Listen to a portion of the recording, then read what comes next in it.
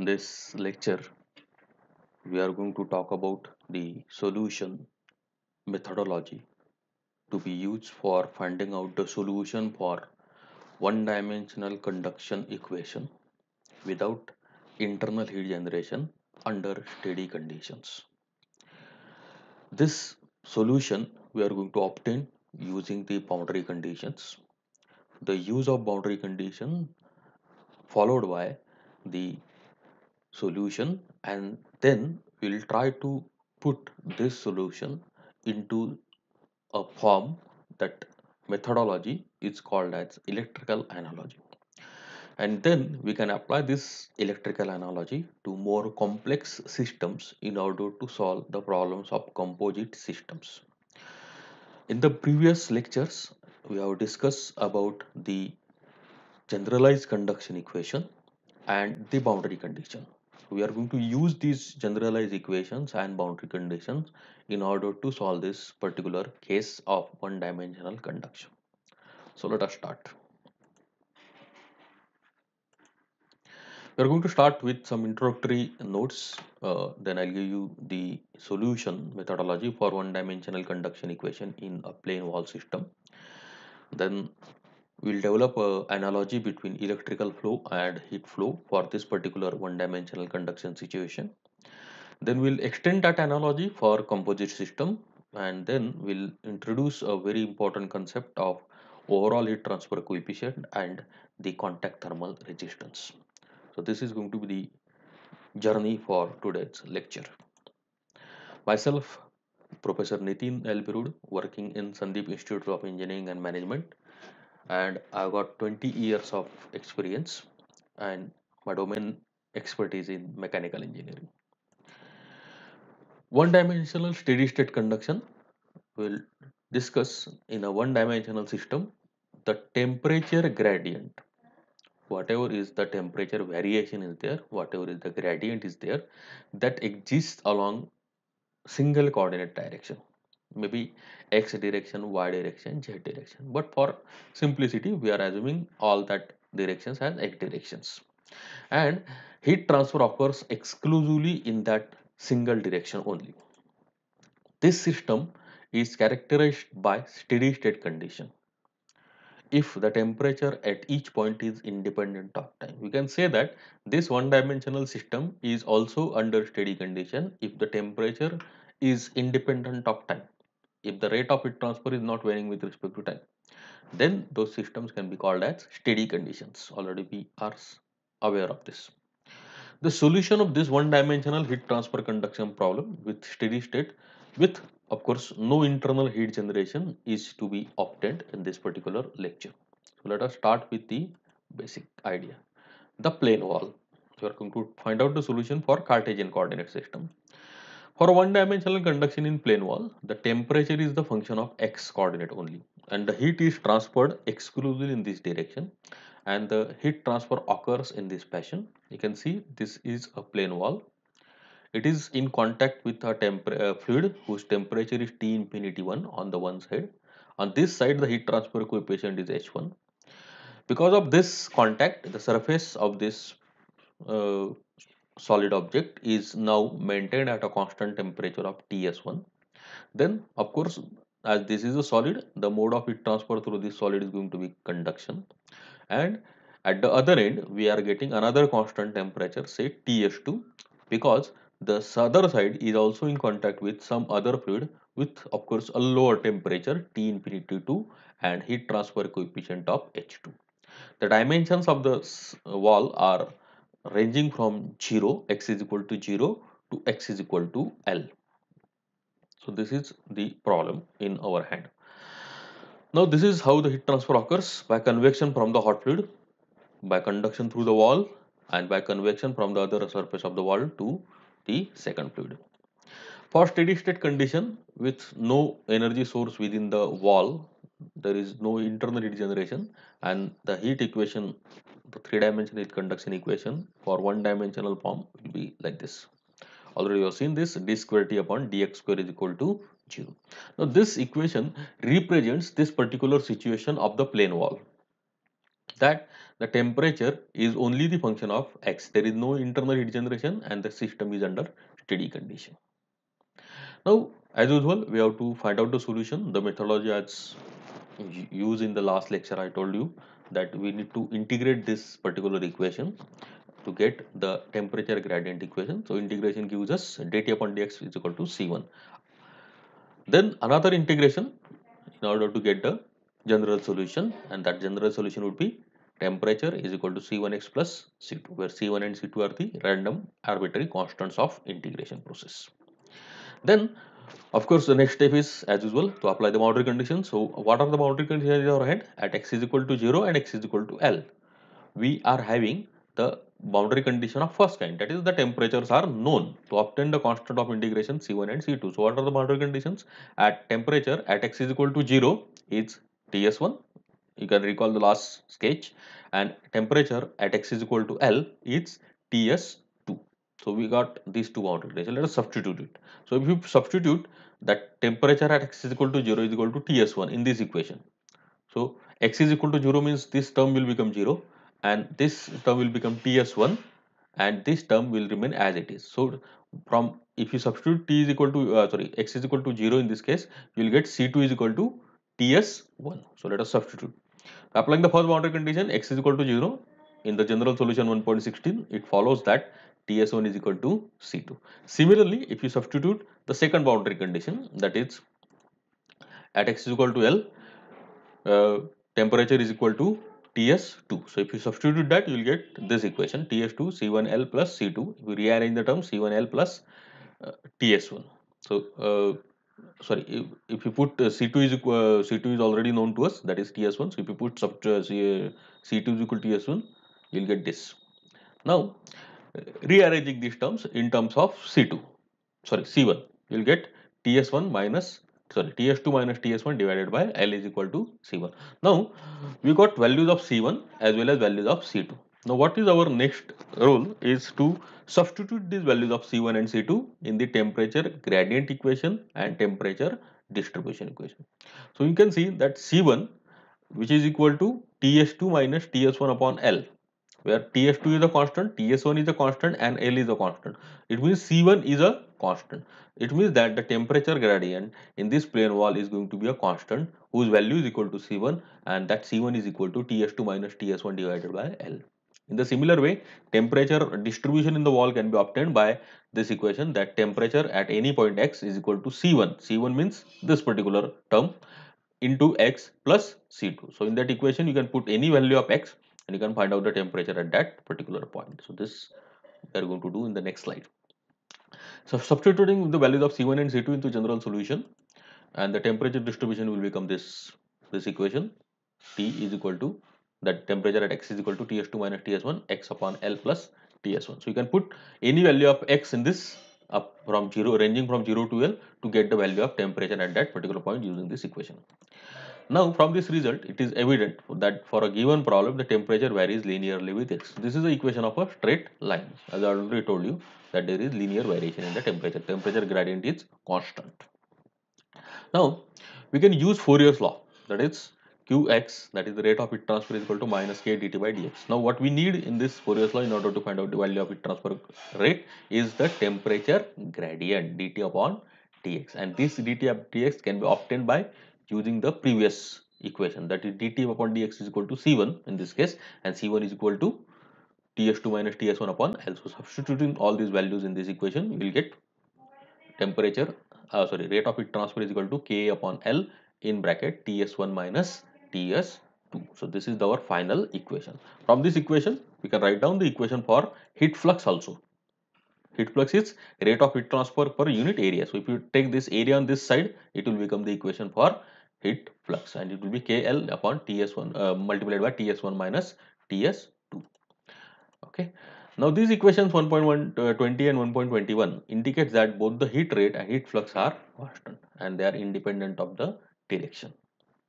So these values are remaining constant in a plane wall situation. So this you have to remember. So what we have got now is the equation for finding out the temperature distribution and equation for finding out the heat flux or heat flow rate through the plane wall in one-dimensional steady-state conduction situation.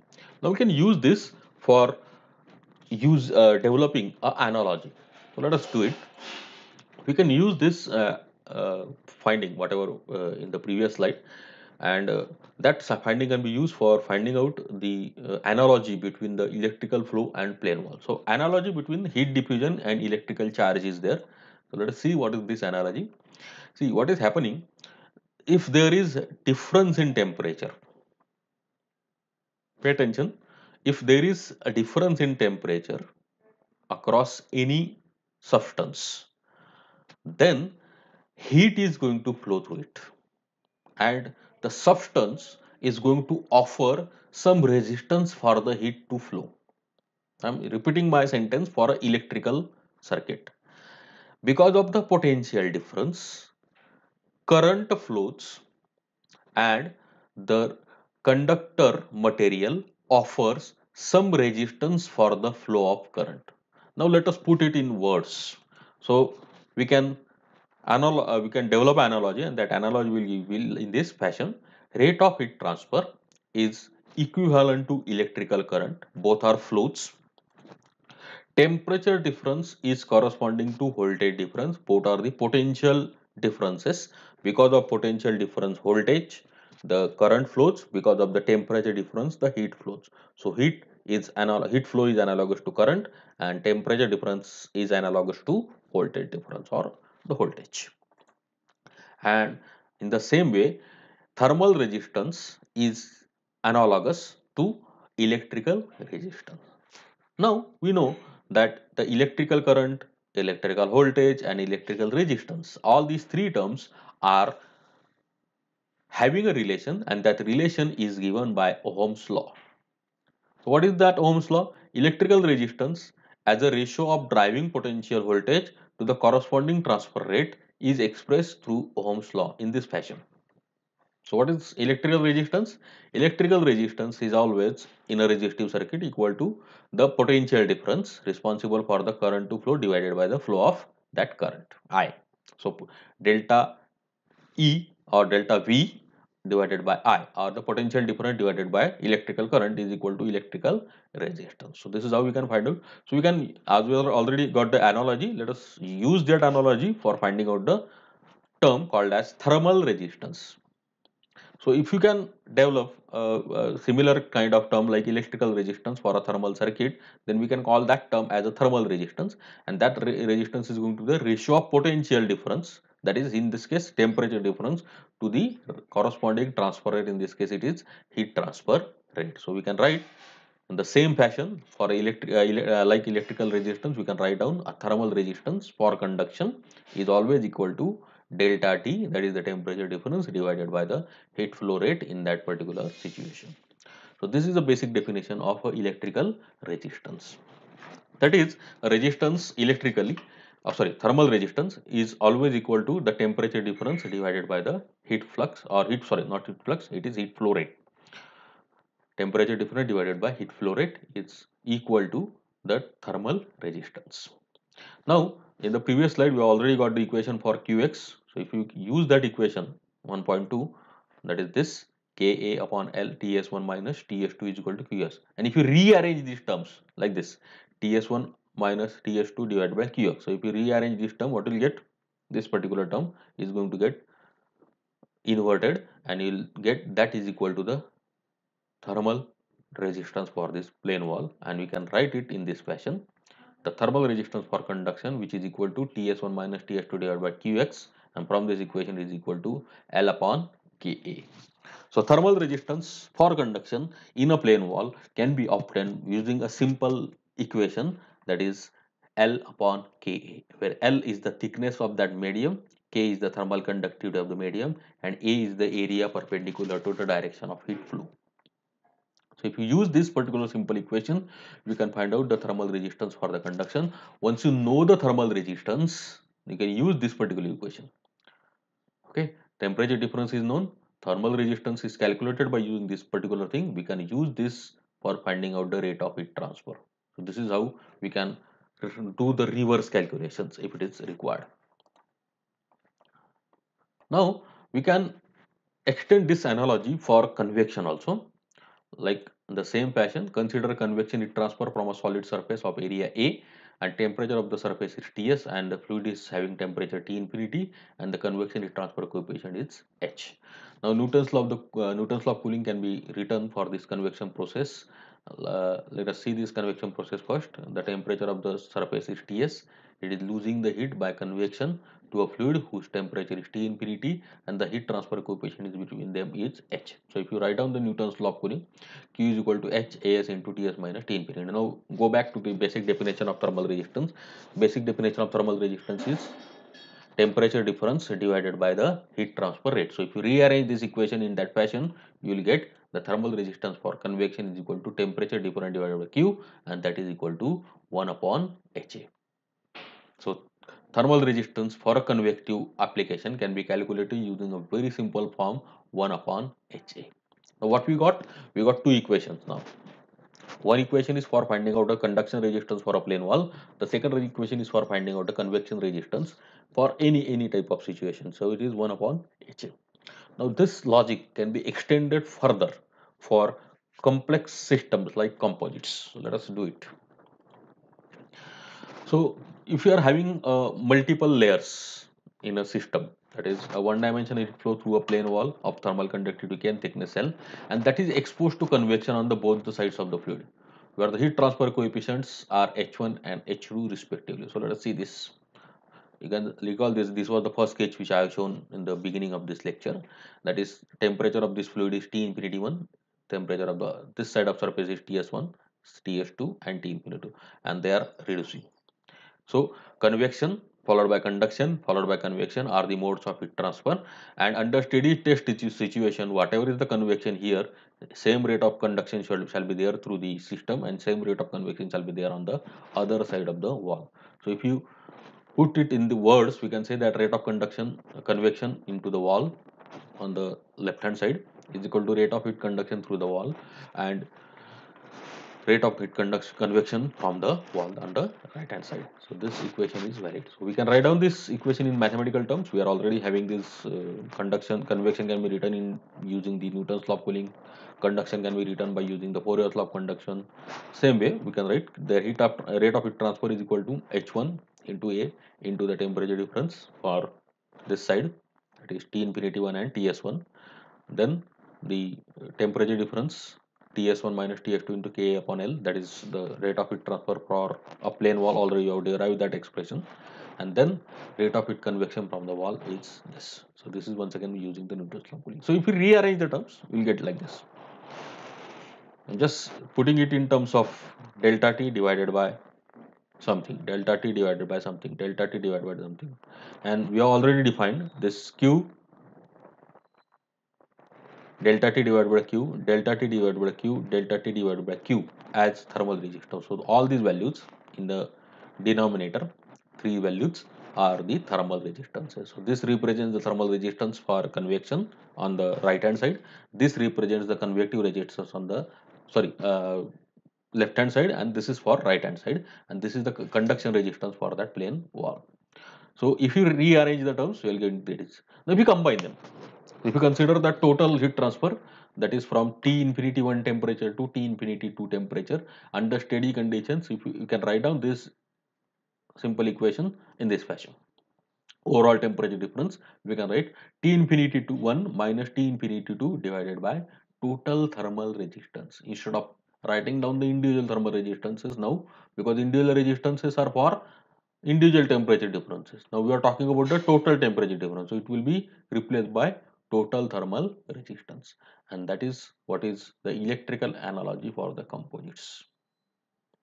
So T infinity 1 minus T infinity 2, that is the overall temperature difference divided by overall resistance. Now you may ask me how to find out this overall heat transfer or overall thermal resistance. Simply, in this case, the heat transfer rate is constant, and from this T infinity 1 to Ts1 the same rate from Ts1 to Ts2, same rate is there from T. So we can consider there are three resistances.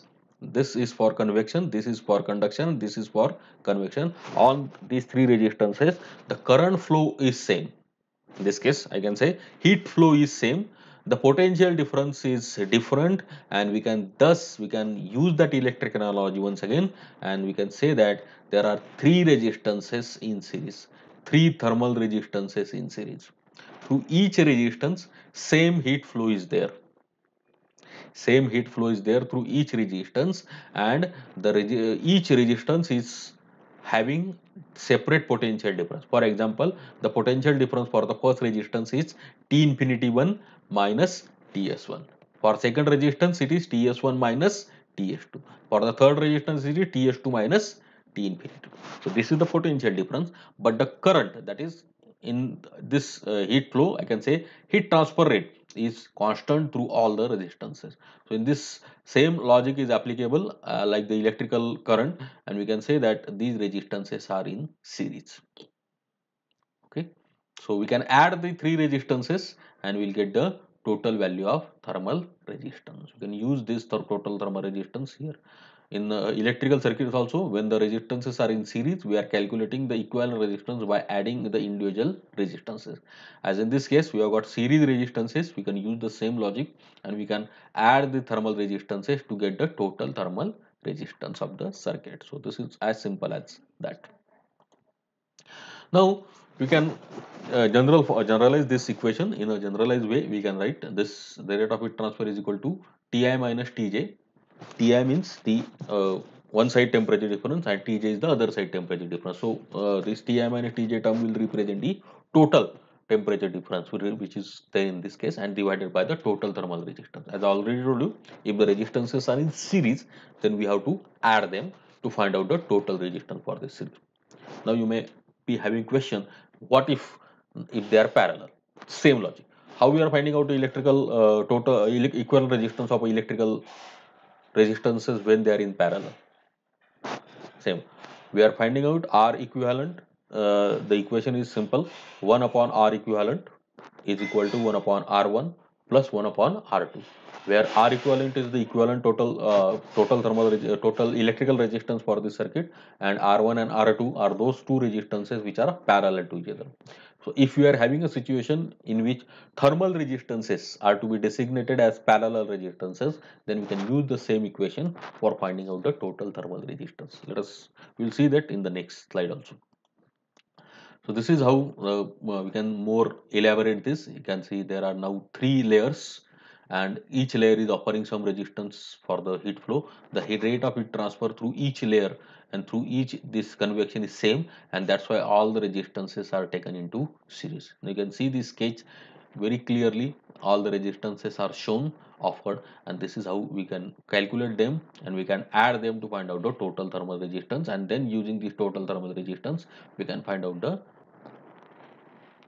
rate of heat transfer through this system. So this complex system can be simply converted into this simplified form by using the concept of electrical analogy, and we have to just ensure that we are getting the correct value of the total thermal resistance.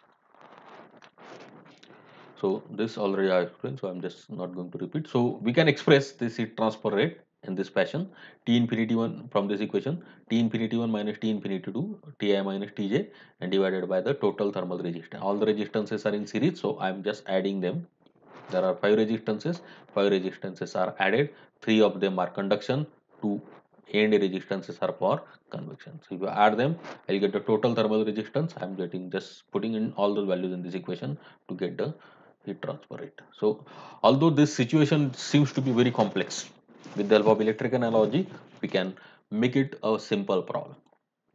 So equivalent thermal circuit concept is used for more complex systems such as composite wall, any number of series and parallel thermal resistances due to layer of different materials. Now you may ask me, sir, where this kind of situations are there in practice? Let us take an example of a wall of your house. How many layers are there?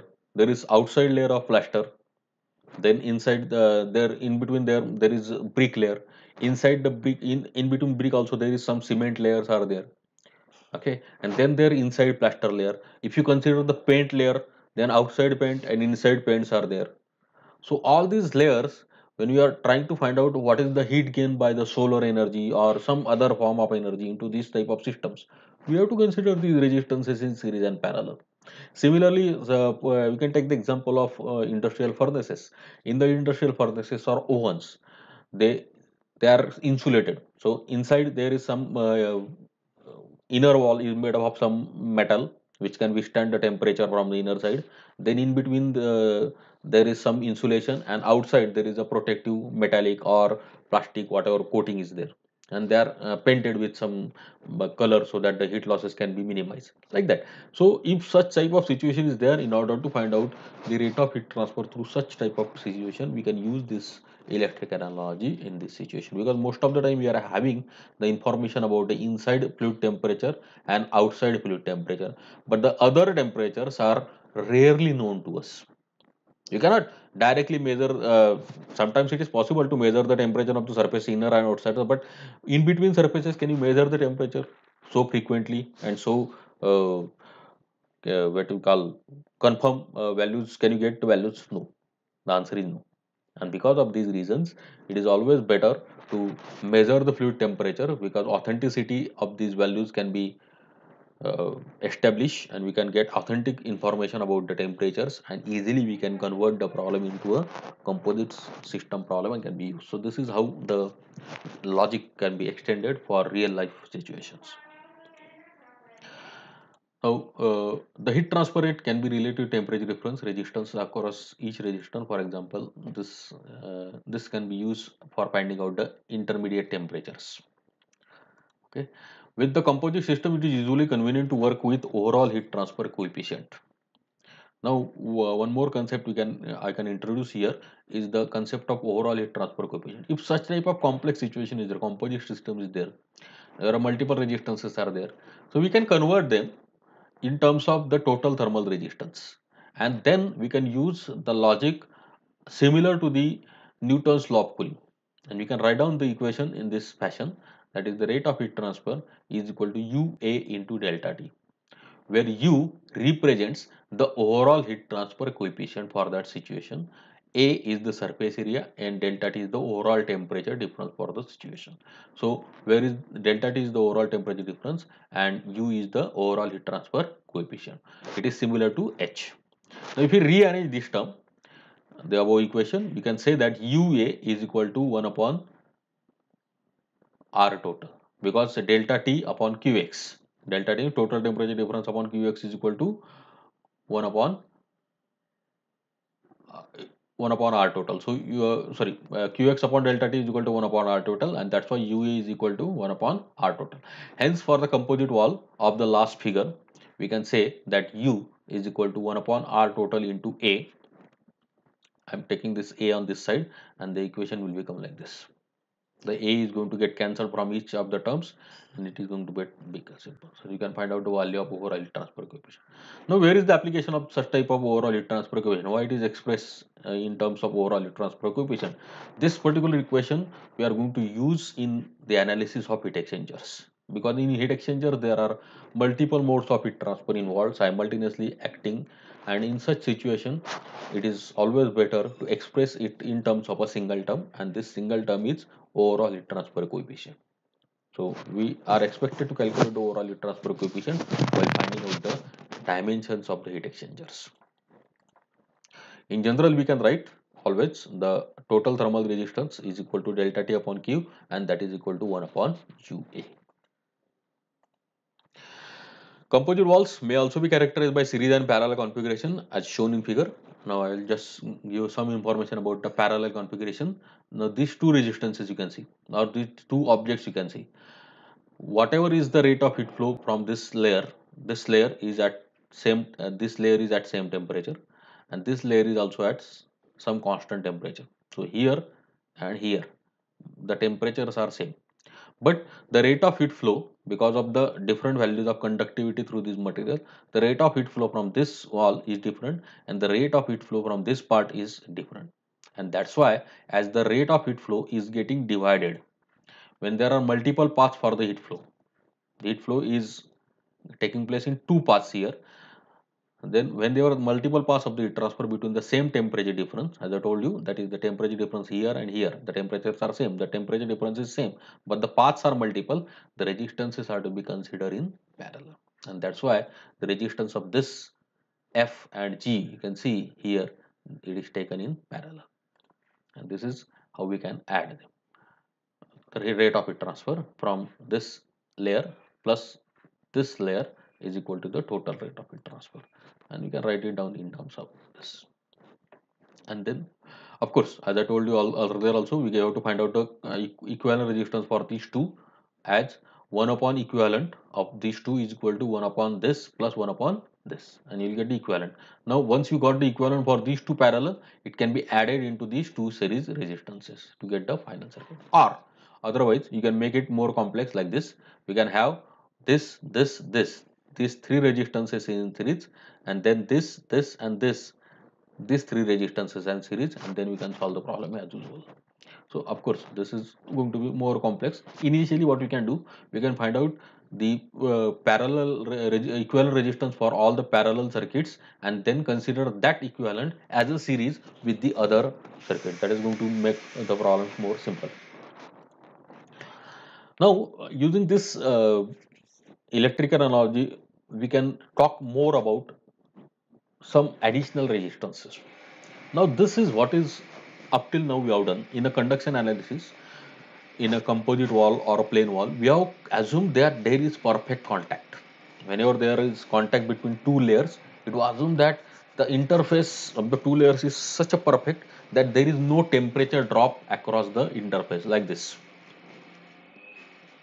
The temperature of the interface is T1, and the temperature of this temperature of the layer at this interface is T1, temperature of layer at this interface is T2, and T1 is equal to T2. That is what our assumption was. Means there was a perfect contact, but actually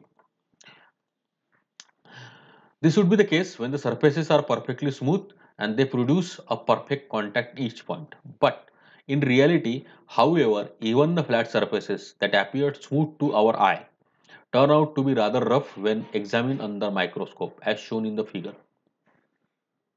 And that's why there is some temperature drop always at the contacts.